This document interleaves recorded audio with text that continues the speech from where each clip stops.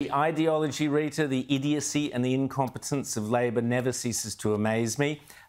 They've mucked up the detainee visas again, so 149 people. They got that all wrong. Rita? Well, yes, it's nothing to worry about. We're only talking about murderers, rapists, child abusers. I mean, it's the worst of the worst, and it's becoming abundantly clear if you go through this, is that they either were so inept that they botched the case, or they just deliberately wanted that, because they really gave the High Court no option when they go in there and say, well, there is no plan, that there is no chance of this particular criminal getting out of detention. So it put the High Court in a very... they really did not have too many options. So at that point, you would think they would at least come up with a plan B.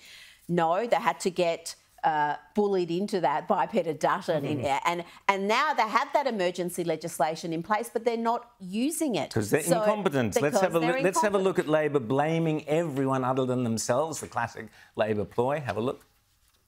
This issue was a technical issue. A technical legal issue in an Australian law that had been passed by the Parliament in 2013. This is a technical issue that goes back to 2013. This is an issue that had been on the books for more than a decade, since 2013, throughout, indeed, the former government's time.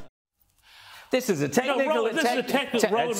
We've got a technical issue, guys. We've got a technical issue. Yeah, not our fault, nothing to do with us. At least we got some common sense from Peter Dutton. Have a listen. It didn't occur under a coalition government. This happened under a Labor government.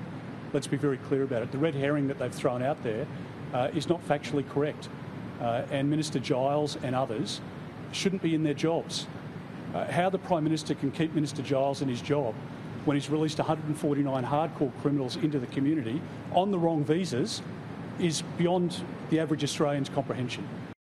I mean, number one, we know that being tough on borders is not Labor's DNA. But the other thing, too, remember this about Adam Giles. When the Australian government solicitor was coming in to meet with his office to give advice about this NZYQ case that has set off this disaster, he was off campaigning for The Voice, which tells you where their priorities are. And he has spoken about the reason he entered politics was because of the advocacy of the Tampa incident. So that's his ideology. It's no secret where he stands, and it should come as no surprise that this area is a mess. Both those ministers are not fit for those ministries. They're important ministries. And if but Albanese... then again, who in that Labor coalition is, in my opinion, incompetence, the lot of them.